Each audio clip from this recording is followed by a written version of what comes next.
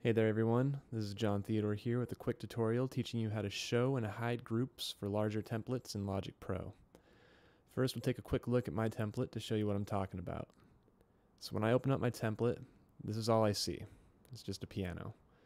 And on my iPad, I'm using Composer Tools Pro, but you can use whatever you like. I know a lot of other composers use Metagrid, but I'm really a fan of Composer Tools Pro.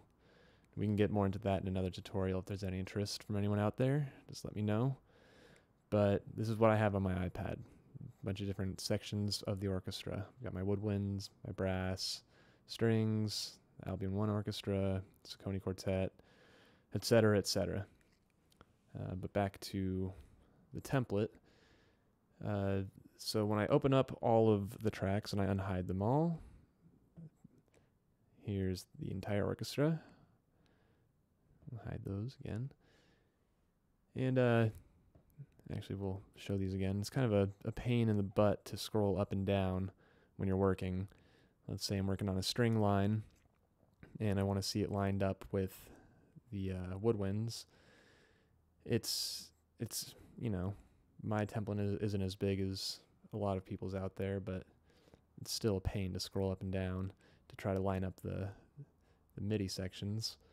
So with this system of hiding and showing groups, you can just select what you want to see.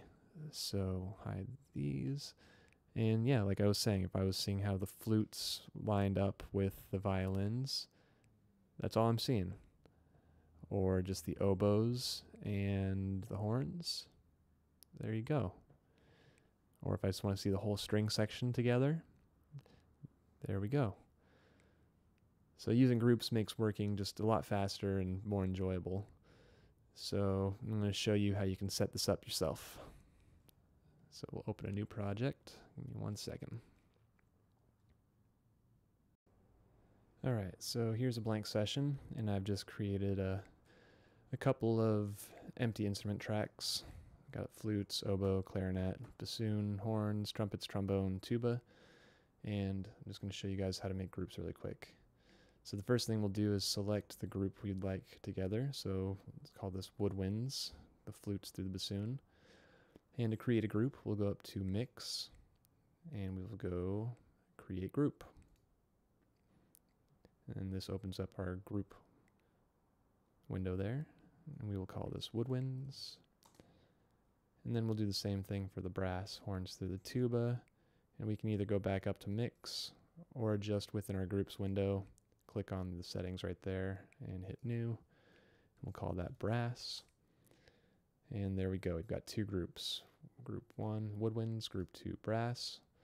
So the next thing we need to do is hit Option K to bring up our key commands. And we will type in group into the search bar.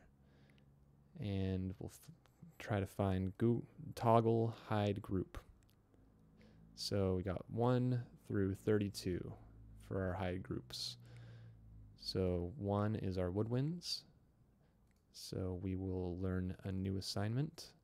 And on our iPad, we'll create a button that says woodwinds.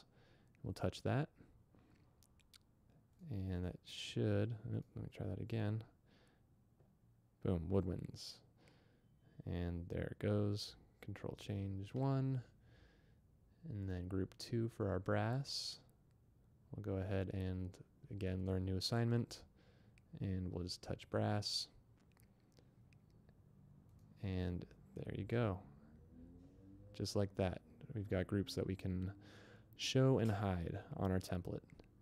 And you can, like I said, do this up to 32 different groups. You can mix instruments within the groups.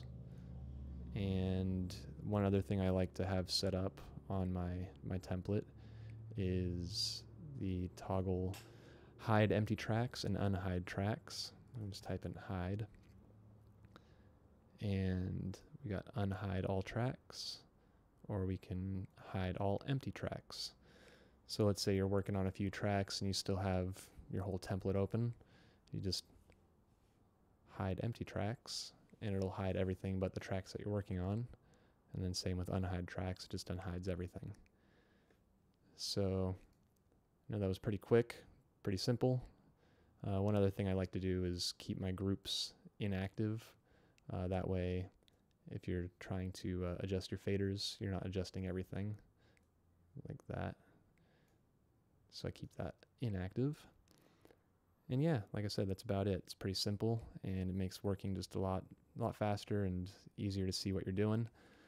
So if you have any comments or questions, go ahead and leave them below. And I hope this helped some of you guys out with building your templates. And that's it.